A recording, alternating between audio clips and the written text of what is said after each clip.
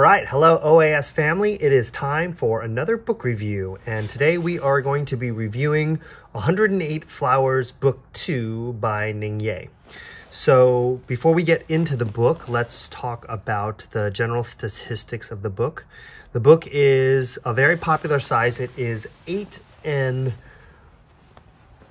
a quarter inches wide by 11 3/4 inches high.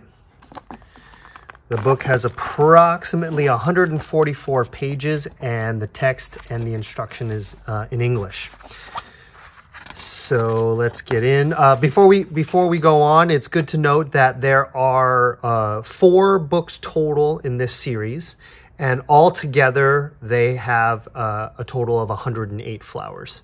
So it's good to know that you don't buy this book expecting to get 108 flowers covered in this book. As you can see, that there is sequential instruction in this book. So anyway, the 108 flowers are spread between 4 books. So we can see the introduction here. We talk about the other 3 books in the series and list the subjects that are available in those 3 books. Then we have a table of contents. We get into a little bit of a biography and some basics on flower painting. So this is a nice technique section here, talking about how to load water, loading single colors, multiple colors, how to position the brush, where to begin the stroke. Lots of very good technical stuff here. And also introducing you to some of the terminology that you will see Ning Yeh use in his books and videos. So he talks about building a wall and lowering the boom, and fish looking for the same food, chicken foot. These are all things that those of us who have followed my father throughout his teaching career have begun to appreciate as Ning Yeh-isms. And it's good if you've never been around him before to have a definition of what he means when he says all of those, because he does use those phrases quite often in the videos for brevity's sake. So we get into the first subject here, and this is corn.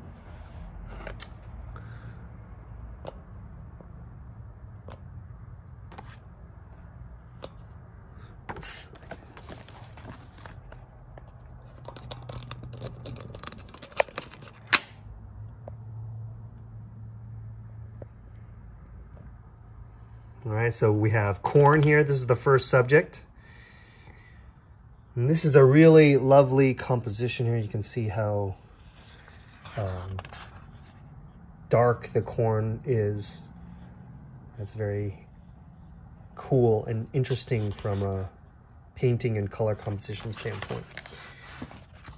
So we got some pages walking you through that composition. Then we get into cotton rose.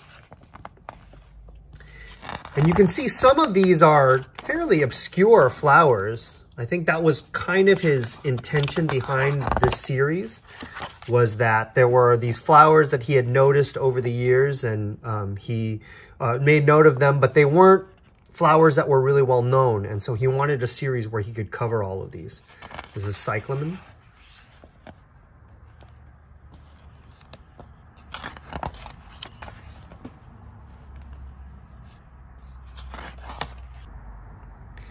And daffodil.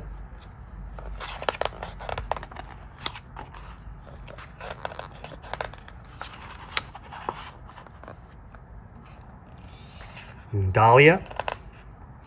And you can see here before each of his subjects, as is usually the case with Ning Yeh, is he will give you a little bit of background, cultural background on the flower, and tell you the Chinese name and give you the meaning of the individual characters in the Chinese name. Very striking colors on this flower.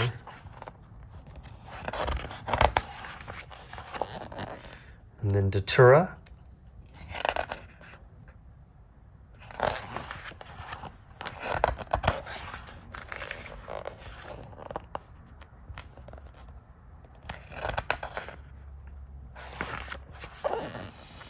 daylily.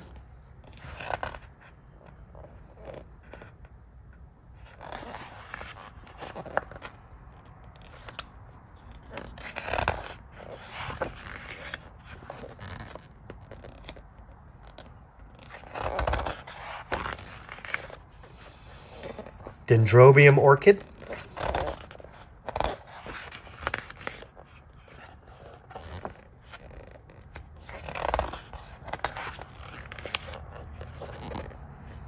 And dogwood.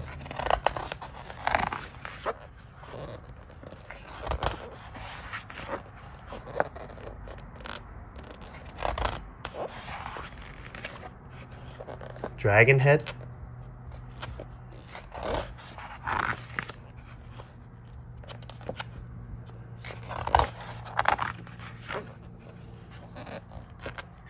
Dragon pearl.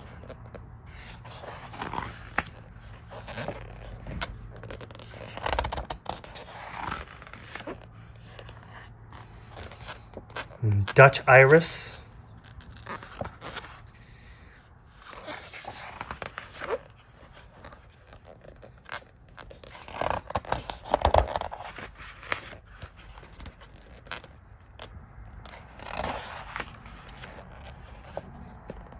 Eggplant.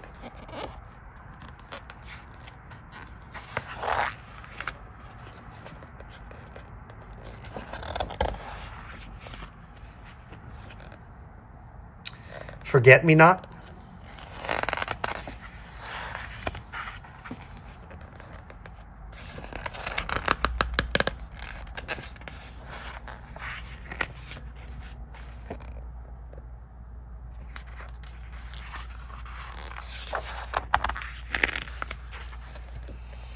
Foxglove.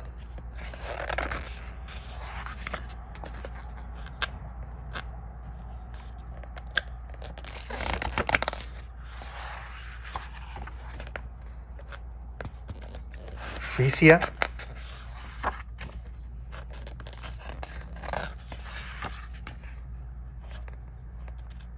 And fuchsia. I think this is one of the first subjects I ever studied with my father. I can remember the first time I was ever in class with him. I think we were doing fuchsia, and I remember it was like these ladies in dancing skirts was the metaphor that he used for this flower. And geranium.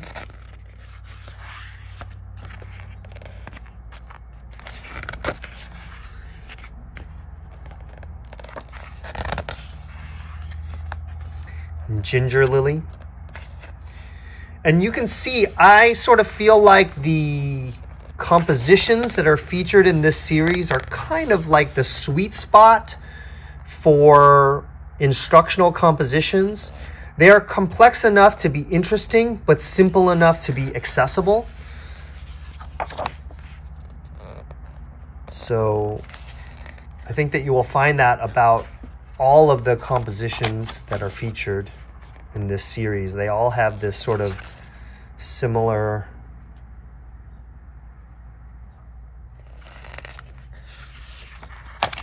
level.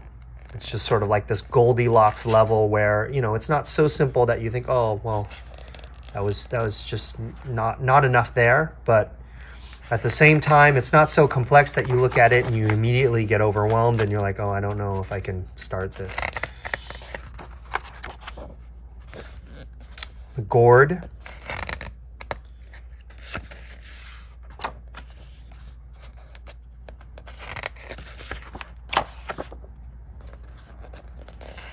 And grape.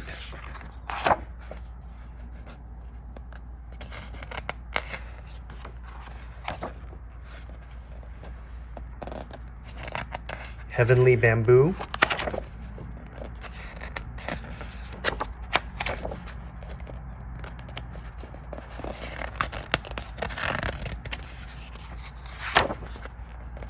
Hibiscus.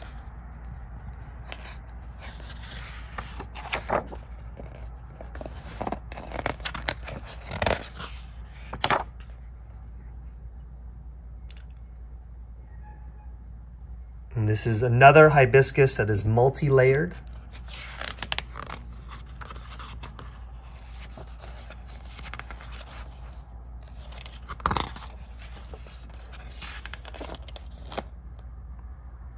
And holly.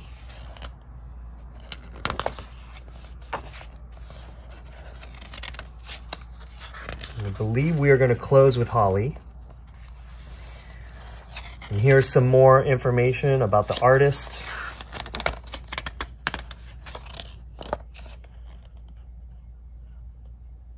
There's some old pictures of our family there. It's my sister and I think that was his PhD ceremony.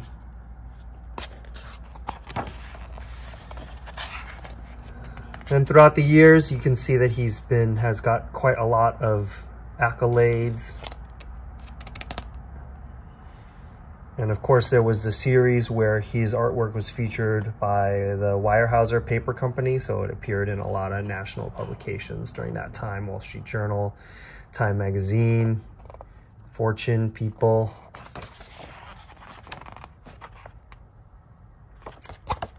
So that is it. That is 108 Flowers, Book 2 by Ning Yeh. It is available at our website at orientalartsupply.com. If you like this book review and want to see more content like this, please like this video and subscribe and hit that bell notification on our YouTube channel. And we thank you for watching and listening, and we wish you happy painting.